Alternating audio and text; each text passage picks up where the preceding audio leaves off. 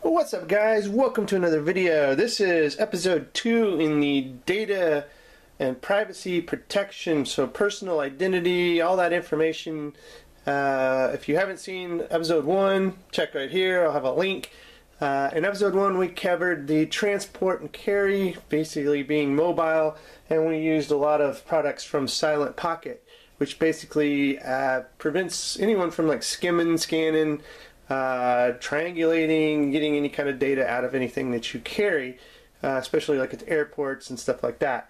This part 2 is going to be a little bit more concealing your privacy when it comes to like when you're out in public, like at a coffee shop or again traveling or anything like that. So let's take a look at a couple products and then actually some software in this one, and we won't get too detailed with the software until the next video, but we're going to touch upon it.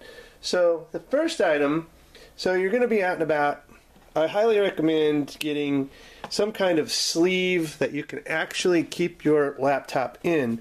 Now in this case I've got 12 South's MacBook Pro journal that I have here. So this basically conceals my laptop.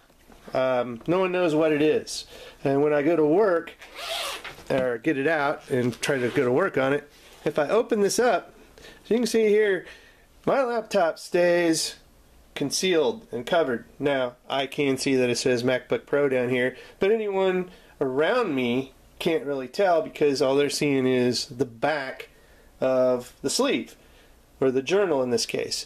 And that kind of tips the case, because if somebody's looking to hack, just knowing that you're running a Windows or a MacBook or whatever already gives them some information to go on when they're trying to see if they've got the right person in the room, or just what type of attack they need to do, because MacBook obviously runs kind of on a Unix based shell, and Windows is, well, Windows.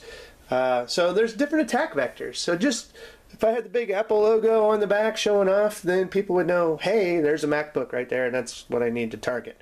Or if I'm the only MacBook in the room, pretty well everyone knows who they're looking at. Okay, so concealing your type of hardware is one phase of the game. Now, the next thing is, and I don't know if you can see, but this is on. Okay, so and anyone that sits like behind me can look over my shoulder and see whatever's on my screen. So if they take their phone and they zoom in, they might even be able to read account information, my Facebook profile name, whatever. It's easy to do to spy on somebody just visually from in the room, just over my shoulder. So what I've installed here is a very, very kick-butt product from Acme Office Products, and you can see their website. This is the premium MacBook Pro Touch Bar privacy screen. So this is actually for the 15-inch, and it's made for the one that has Touch Bar. That they do have ones out there for other MacBooks, and this has got to be the easiest installation, some of the best privacy that I've seen, and they have a lifetime guarantee. So you can't go wrong with this guy. So this is super easy to install. I really, really like this one. This doesn't stick on your screen or anything like that. It simply is magnetic, and all you got to do is peel it off like so. Look at that. Wow, now watch. You can see my screen now. Now it's not very bright, but if I move my trackpad here and I log in, it'll be brighter. Now I already have a screen protector on this. As you can see, it's a little bit dirty from behind this guy, but I already have a screen protector, but it doesn't have the privacy built in. So when this brightens up and I log into it, you can easily see over my shoulder of what I've got going on. So again, this being super easy to install, all it does is magnetically go on your screen like so, and so you can remove it and put it on whenever you want. So now it's back on there, and now you really can't see. You're supposed to be able to see it pretty decently straight on, but if somebody's looking like boom, it looks like it's off. Somebody can't see from the side at all. They have to be pretty close over my shoulder to be able to see what I'm seeing on the screen. So this guy really adds some privacy. And what I've actually done, and I showed you in the first transport and carry video that there are stickers that you can get and put over your webcam. Well, I actually got something better. Let me pan up just a little bit. So I have this little doohickey here, and I actually picked this up at a conference, so it's not something you're going to be able to go out and buy my exact one, but you could probably find something similar on Amazon, and if I can find it, I'll link it in the show notes down below.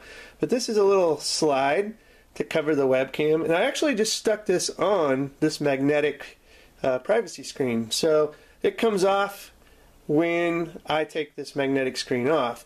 And I do have stickers I could just put on there. If I don't want to have the privacy screen on, I can just put a sticker on it and then take it off. So I didn't want to just put this on my MacBook screen or on the screen protector that I had. I put it on this actual guy. So when I just want to close my webcam up, make sure no one's spying on me behind the scenes that I don't know about, I just slide that little guy over, and now I am completely protected from someone spying on my own webcam at what I'm doing visually.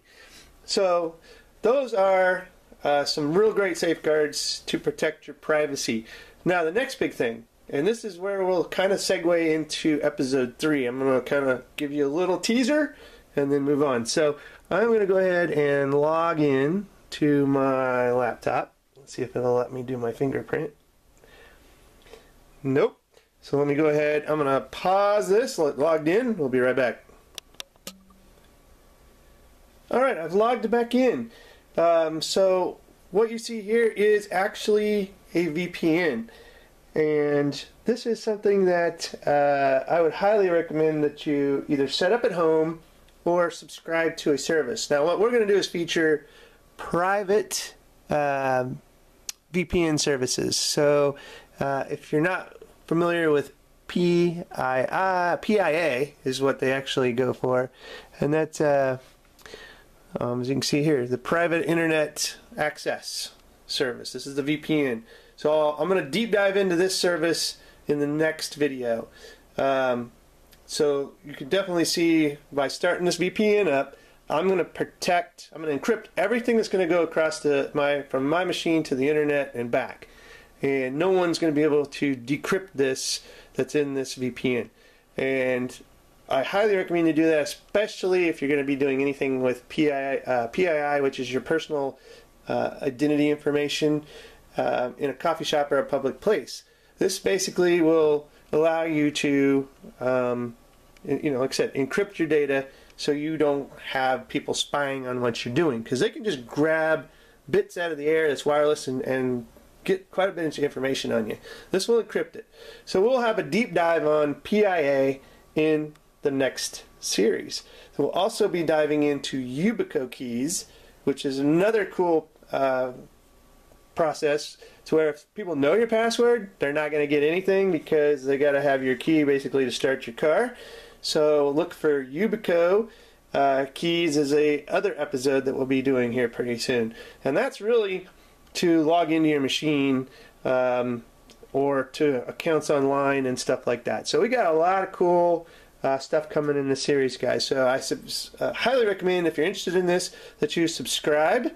That way you'll be notified. If you hit the little bell somewhere up here, you'll be notified when we publish the next one. If you like this series, please give it a thumbs up. And again, subscribe to the channel. Feel free to share this as well. And as always, guys, check the show notes. I'll have links for whatever you saw here. And I'll also put in a little teaser for the PIA subscription. So if you want to try it out for 30 days, you can. And if you like it, again, if you just want to wait till my video, I'm going to actually demonstrate this. Because what's really cool is this, you can choose anywhere in the world to where you I don't want to act like you're from. So you can really change your IP address. No one's going to even know where you're at. So I can say I'm in Europe, and I get a European IP. Pretty cool stuff. We'll go into that in the next video, guys. Again, like this video, share it, subscribe, and thanks for always for watching, guys, and have a good one.